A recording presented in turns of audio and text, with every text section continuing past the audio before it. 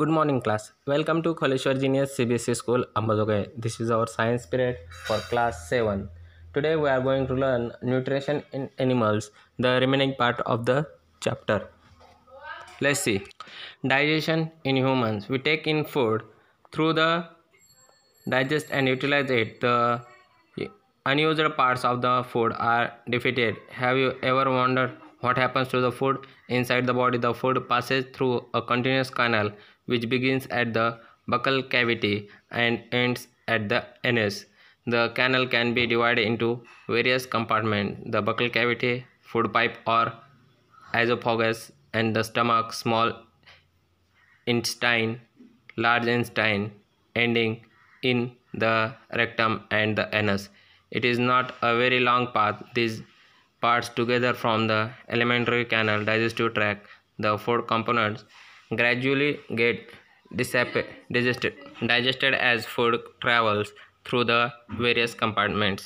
जहाँ तक हमने देखा है कि हम डाइजेशन कैसे कहते हैं, ह्यूमन डाइजेशन हम देखने वाले हैं कि जो हम खाना खाते हैं वो मुंह से वो अंदर जाता है, दांतों से चबाया जाता है, फिर अंदर जाते जाते जो खाना पचन होता है वो बॉडी में ट्रांसफ़र हो जाता है, और जो बचा हुआ खाना है वो क्या होता है, कहाँ से किस तरह से वो हम उसका उत्सर्जन करते हैं, ये सब प्रोसेस मुंह से जाने तक से डाइजेस्ट होने तक की पूरी क्रिया हम जानते हैं। सबसे पहले जो हमारी बकल कैविटी है मुंह के अंदर से जाता है, फिर अंदर एक अन्य नलिका होती है जिसके द्वारा वो खाना पेट में जाता है, फिर वहाँ से जाता है हमारे जो छोटे छोटे जो डाइजेस्टिव सिस्टम है या अतड़े हैं उसके अंदर जाता है, फिर उसके अंदर से लार्ज जो बड़ा है उसमें जाता है, और इसके जो प्रक्रिया है अन्नपचन की क्रिया होती है, और बाद में वो जो बचा हुआ खाना है वो हम क्या करते हैं, उत्सर्जन करते हैं, और जो हम उसको बाहर फेंक देते हैं।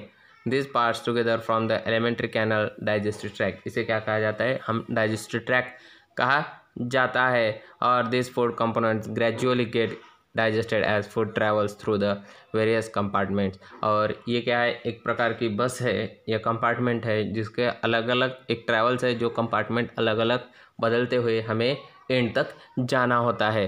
The inner walls of the stomach and the small intestine and the various glands associated with the canal such as salivary glands, the liver and the pancreas secrete digestive juices।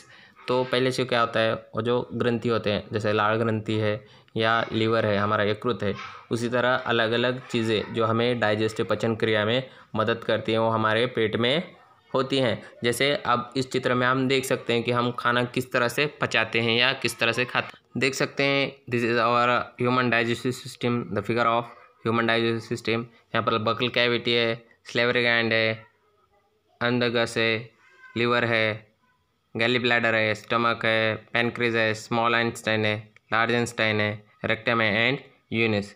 इस तरह से हम मुंह से जो खाना खाते हैं उसका प्रक्रिया होते होते वो पूरा कहाँ तक आता है, नीचे तक आता है, और बचा हुआ खाना हम बाहर उत्सर्जन करते हैं। और उसी तरह हमारा खाना और हमारी जो डाइजेस्टिव सिस्टम है इस तरह से काम करती है।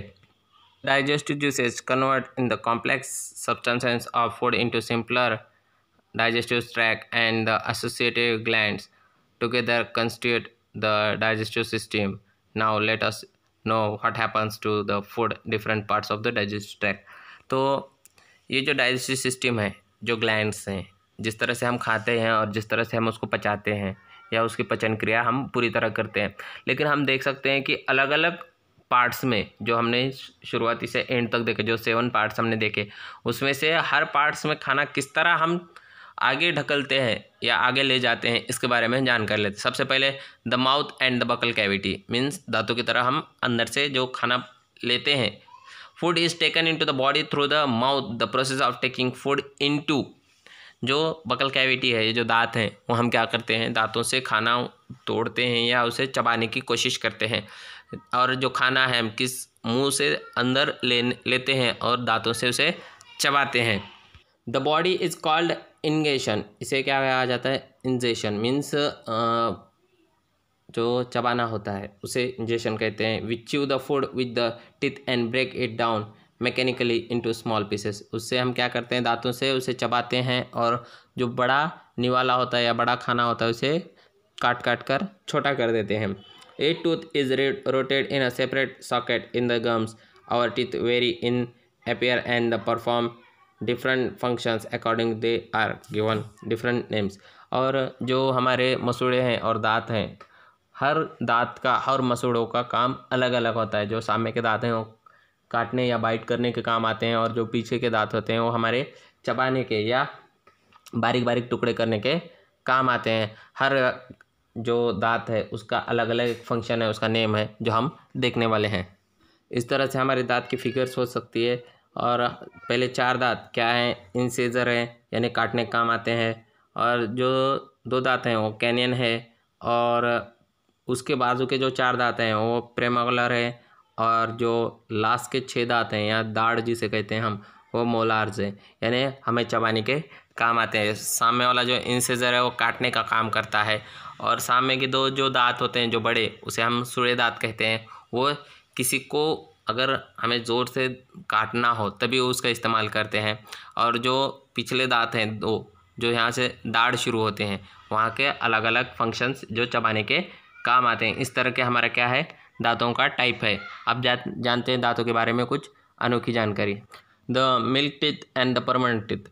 Do you remember about falling of your teeth some years ago? The first set of teeth grows during infancy and they fall off at the age between 6 to 8 years। पहले जो दांत होते हैं, दूध के दांत, जो हम 6 से 8 साल की उम्र में आ जाते हैं और गिर भी जाते हैं, these are termed milk teeth। इसे दूध के दांत कहा जाता है। The second set that replace them are the permanent teeth। और उसके बाद जो हमें दांत आते हैं उसे हम परमानेंट या कायम स्वरूपी जो है उसे कहते हैं। द परमानेंट टीथ में लास्ट थ्रू आउट लाइफ और fall of during old age और due to some dental disease. और जो एक बार गिर गए तो फिर कभी नहीं आते, ऐसे परमानेंट दांत होते हैं। ये दांतों के बारे में एक महत्वपूर्ण चीज़ है जो दूध के दांत और परमानेंट दांत के बारे में कही जाती है। ये अभी यहीं रुकते हैं, अगला जो भाग है वो अगली तासिका में देखेंगे। तब तक के लिए धन्यवाद। Have a good day, bye.